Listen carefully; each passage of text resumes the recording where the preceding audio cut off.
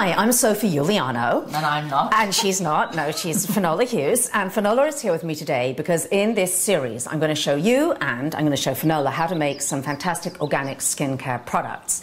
So today, I'm going to show you how to make an AHA skin mask. All right. Do you know what an AHA is? I kind of do. Alpha hydroxy, is it? It's alpha hydroxy acid. Okay. So you've probably seen this buzzword everywhere. It's in creams and moisturizers, and it supposedly sloughs off dead skin cells. And it takes away wrinkles. That's what I heard. That's what it's. Well, it helps, doesn't it? I mean, because it takes down that first dead layer, is it? Yeah, and also the thing is, if you don't take off the first layer of dead skin cells, then frankly you're just sticking back dead skin cells onto your face with moisturizer. Which sounds lovely. It sounds really nice.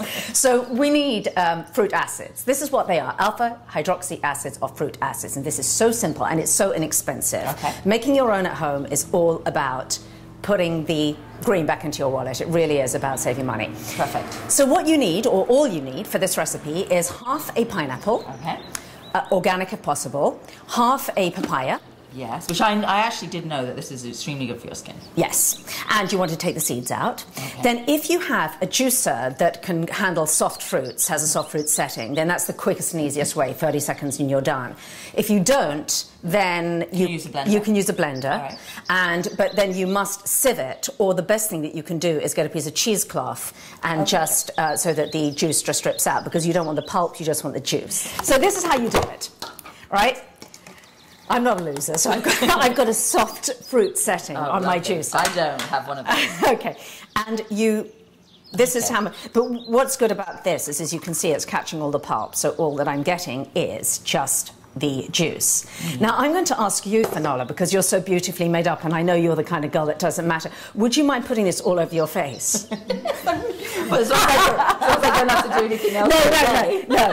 What I want you to do is just dip this in and put it on your hand and tell me what it feels like. All right, lovely. Let's do that.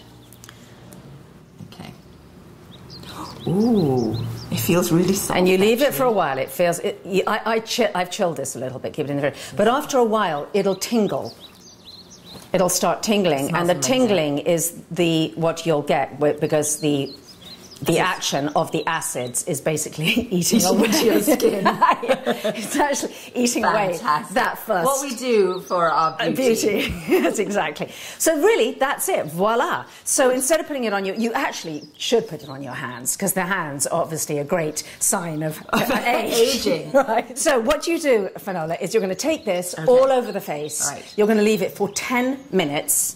Rinse off with warm water, and then you're ready for your normal skincare routine. Perfect. Can you see it's tingling now, isn't it? It's actually tightening up a little and it's nice, it's that tingling, but it doesn't feel like it's sort of hurting. It's just tingling in a nice, getting rid of that nice first sort of layer. fruit acid sort of way. Yes. So there you are. Try it at home. Easy peasy. And remember, instead of buying all those incredibly expensive ingredients and products in the store, just buy make your own and do it gorgeously.